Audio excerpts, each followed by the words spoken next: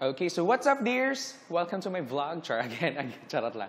So again, we are here again for another pre-recorded lecture in your analysis of urine and body fluids laboratory. And this time, what we're going to talk about is, I think, something new to you.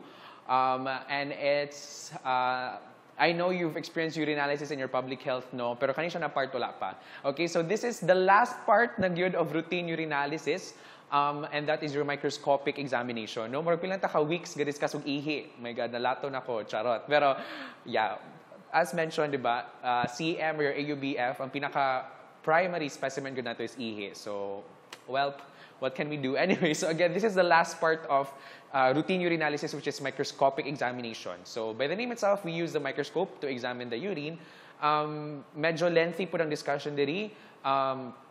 Yeah, you'll get to be introduced to the different cells, mga crystals, casts na naa sa ihi and their clinical significance. Okay? So, alright. So, we shall now start. Okay. So, for microscopic examination, again, ang point lang, Ana, is we want to examine the urinary sediment. So, what we talk about sediment, guys, basically, a sediment is a general term for all of the urinary constituents, formed elements na naa dito. So, mga cells, mga bacteria, casts, so we refer to them as sediment. Okay? And altogether po, collectively, katong mga constituents na nasa ihi, they are collectively known as the urinary sediment. Okay?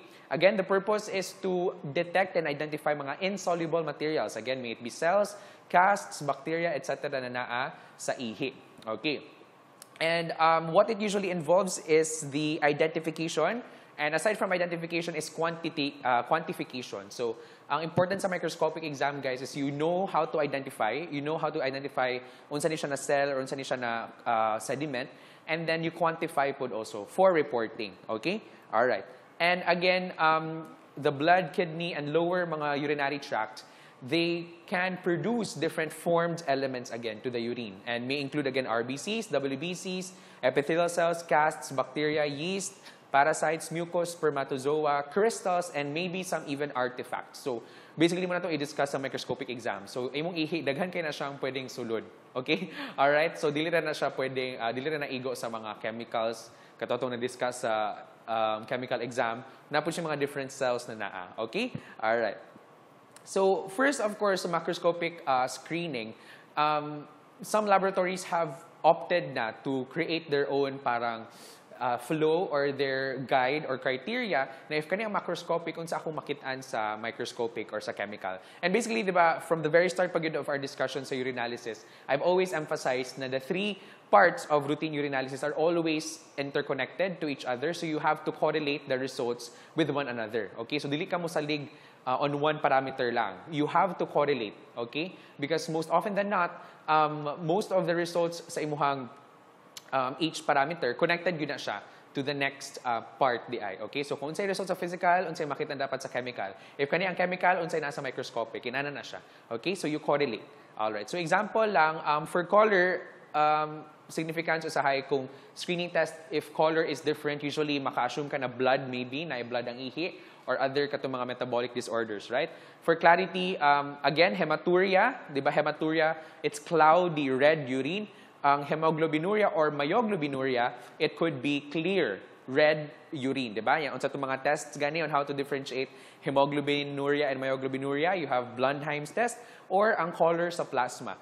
If myoglobinuria, unsay color sa plasma, clear because it's rapidly cleared by the body. And kung hemoglobinuria, unsay color sa plasma, color red. Okay, alright. And of course, katong mga pathologic, non-pathologic causes of turbidity, di ba? Okay, yeah, you know that already, memorized na, master na. For blood, again, ang significance sa microscopic niya, the presence of RBCs and RBC casts. Alright, protein could be the presence of cast or cells also. Nitrite, the presence of your bacteria and WBCs, which could signify a urinary tract infection. Okay.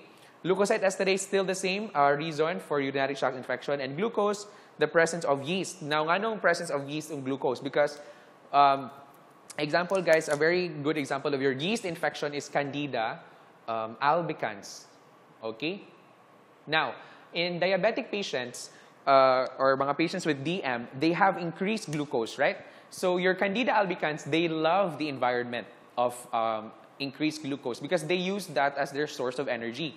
That is why if taas og glucose ang patient, if na diabetic ang patient, usually, daghan po ng yeast sa iyang ihi. Because again, the yeast, some of them kani normal flora, usually sa females po, sa high, mga candida species. So if ever taas kag sugar, then you're giving more food to these normal flora or mga yeast. That is why mudaghan po ang yeast if taas kag glucose. So basically, mo na siya mo correlate. If makakita ka sa lab, halata siya glucose, mag-assume na kahala, okay, basin sa microscopic, daghaning yeast, okay? Alright. And most often, most of the time usually, naagyod, naadyo siya yeast if taas ang glucose. Because again, for the reason that they like the glucose environment, they make it, they use it as a source of energy. Okay? Manang usually, if nakay DM, pwede ka magka-cause-food or magka-have or wow, ang konyo. Yes, Mark, okay pataron, lag, nadyo, okay. Alright. Again, if you have diabetes mellitus, sometimes po the patients may exhibit candidiasis. Okay? Candidiasis. Alright? Guys, third year na mo, if how to pronounce mga iasis, dili na siya candidiasis, ha? Ginoo ko. Okay, candidiasis. Alright? Ascariasis. Diba? Gosh. Okay, third year na mo, dapat alam na to. Charot. Okay, again, so that's basically for macroscopic. Again, some macroscopic characteristics can already give you a glimpse, again, of what is the possible results sa chemical or microscopic. Okay? Alright.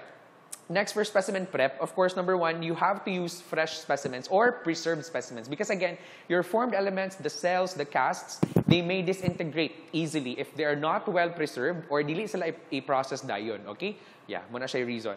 Alright, number two, you warm refrigerated specimens again to 37 degrees Celsius. Because again, if na iba mga crystals, right, na mo precipitate at cold temperature, and that could hinder your microscopic exam. So you want to warm them to refrigerated temperature, yes. Okay? Alright, to dissolve some crystals. Saan itong Benz-Jones protein, guys? Diba, na-mention ako sa protein. It dissolves at 100 degrees Celsius, pero mo precipitate siya at 40 to 60 degrees Celsius. So if you have a urine that is turbid at 40 to 60 degrees Celsius, yung pag-warm mo to 100 kaya nawala ang turbidity, then press the buzzer. That could be the presence, or the urine could have Benz-Jones proteins. And asa kanina makita na Benz-Jones proteins? In what condition? Multiple myeloma. Alright? Multiple myeloma. So multiple myeloma, a type of cancer, a type of proliferative disease of the plasma cells or the cells that produce your antibodies. Okay? Alright. Ayan. Diba? Next, you have midstream clean catch. Why? Because it would prevent external contamination. And you don't want external contamination kay makahinder po na siya sa imong pag-examine. Samot na if your urine passes through your urethra, and urethra has a lot of, squamous epithelial cells, normal flora also, so this could hamper your identification. So we use the midstream clean catch para in a way, again, minimize atong contamination. Alright? Okay. And of course, general rule, mix the specimens again before decanting into tubes. Because again, if dili mo ma-mix, diba, kato na-mention na, formed elements could settle at the bottom, and if dili mo siya ma-mix, pwedeng dili siya ma-appeal sa pag-examine. Okay? Alright. Ayan. Now, for specimen volume, the standard amounts sa ihi nato good is about 10 to 15 ml. And usually, ang kana na volume, igo na gyud na siya for urinalysis from physical to microscopic. And pwede pa ganito daw siya mo rerun. Okay? But most of the time, usually 12 ml, that would suffice na. Okay? Alright. So, here's an example of a grabe ka turbid na urine. So, inana palandaan, guys, physical palandaan, makayong kang turbid, daghan gyud na siyang sulod na mga cells or sediments. Okay? So, pag decanti mo, alright, so only about 12 ml. So, mugamit sila conical tube, pero kita, since airpov man, normal test tubes lang, okay? Alright. Ayan. And for centrifuge, we are usually about 5 minutes for 1,500 to 2,000 RPM, revolutions per minute, or relative centrifugal force, usually RPM ang ginagamit sa lab, na po yung ubang RCF. Pero sa Strassinger na siya yung formula on how to compute. Ay, dito mag-compute. Okay na siya. RPM. Okay, alright. Ayan. And a very good rule, do not use the braking mechanism. Now, your centrifuge has a braking mechanism. Why don't, ganong dili dapat i-use ang braking mechanism? Because if atong gamiton ang braking mechanism, it can damage the sediments na na-form during centrifugation. So, ma-disturb ang sediment nimo. Pag decant nimo after sa braking, pwedeng ma-appeal to mga sediments sa pag-decant nimo. So, therefore, dili nakaka-examine og any cells, alright? Or any constituents na asa ihi. So, never use the braking mechanism. Hulaton, yun mo siya na muhunong ang centrifuge. Okay, di ba? Wala pa mo na anad og pahulaton? So wala. Charot lang, joke. Okay, alright. So again, braking mechanism, do not use a braking mechanism. Wait for the centrifuge to really stop, no, completely stop before you open it. Okay, because again, nga, no, because by using the braking mechanism, you can disturb the sediments na na-form na sa ilalom sa tube. If ma-disturb to siya, then pag decant nimo or like pag yabo nimo sa supernatant, pwedeng ma-appeal to mga sediments. So wala na kayo ma-examine, di ba? Wala yung pulos imuhang pag medtech. Charot lang. Okay, alright. Ayan. Okay, so calibration, we use what we call your tachometer. Ayan, the tachometer. Please take note, lumalabas to sa boards. What instrument do we use as a to calibrate our centrifuge? Wala nang iba, wag na mag-isip. It's your tachometer. Okay. Alright, now for specimen prep, di ba, nag-centrifuge ta, of course, ang sediments mo settle na siya sa ilalom. And we have your supernatant. We usually do what we call decantation or bottoms up. Okay? Ay, bottoms up. Bottoms up. Joke lang. Bottoms up appearance. Bottoms up na pagyabo. Usually, bottoms up, di ba? Lahi na bottoms up inyong naibalan. I know. Miss ko na rin yan. Joke lang. Bottoms up. Basically, imarang iyabo tong supernatant and then balik. Okay? And pag balik nimo sa tube, mabilin tong sediments and some fluid or supernatant na mabilin. And that fluid will use to suspend balik the sediment. Okay? And ang mabili na lang is about 0.5 ml of urine. So, yan. So, this is the supernatant. Okay, so what we do is, ato nang iyabo jud, like bottoms up, ana. And then, dahil mabili na liquid gamay, na supernatant. And what we do is, ato na siyang i-shake para masuspend balik ang sediment. Okay? And that is now what we examine under the microscope. We make a smear, or like microscope, putang og 1 drop sa slide, and then usually cover slip and then examine na. What we do usually, ang according to Strassinger, is it should be aspirated off and not decanted or not decantation. Because again, pwedeng ma-disturb na po ng mga sediments.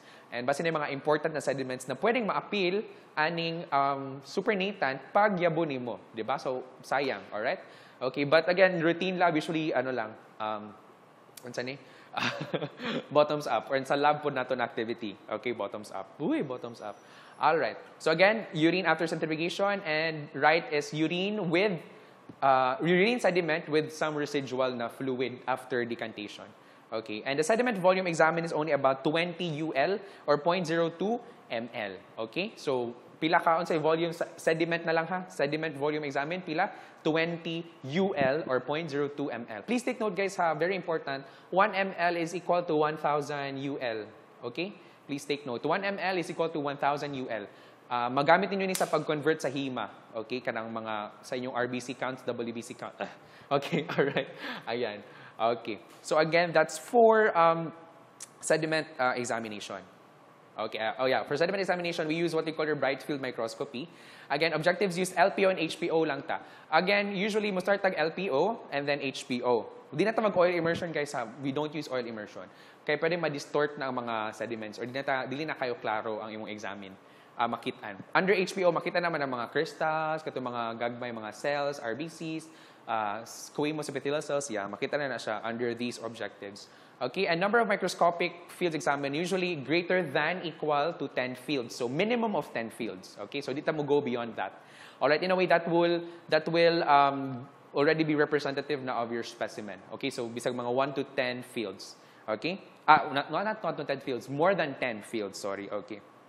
Alright, and guys, please take note there in your laboratories, routine laboratory usually. Ako sa Galyares and Soto, same sila machine na ginagamit. Automated na ginang microscopy. Like the machine pictures the different sediments. Yun. And pwede mo na siyang i-identify, pero i-identify na po niya mismo. But if na kayo mga questions about sa pag-identify sa machine, pwede mo i-manual identify. Sa computer na attached to the machine. Kaya mo send out siya pictures sa kada sediments dito. Okay? And naayo sa ka-machine that uses fluorescence dye. So iyahang gina butangan o fluorescence na dye ang mga sediments. And it uses 2 dyes. You have sorry, wrong spelling. Phenanthridine. Oh my gosh, sorry naman guys. Banga na kayo kung spelling ron. What's happening, Mark? Epekto ng pagka-single? Joke lang. Phenanthridine. Phenanthridine. Ayan. And second one is carbocyanine. Now, wala mo ni siya sa Strassinger na 6th edition. Gitangtang ni siya. If nakabasa na mo Strassinger, na siya sa mga appendix, ang automation of urinalysis. Now, in the 5th edition na apa ni siya, and nigawas ni sa boards. Alright, I think nigawas among boards pod. Yeah. Yeah, nigawas akong boards or previous board exams. And wala na siya sa 6th edition sa Stras. Na siya sa 5th. Now, ang phenethridine, it stains DNA of the cells. Okay? And color niya is orange. Okay? Orange fluorescence. And carbocyanine is color green. Yang stain ang other materials, mga negatively charged na mga structures. So example, mga mitochondria. Okay? Mitochondria, etc. Okay? So please take note guys ha, a machine in the automated microscopy.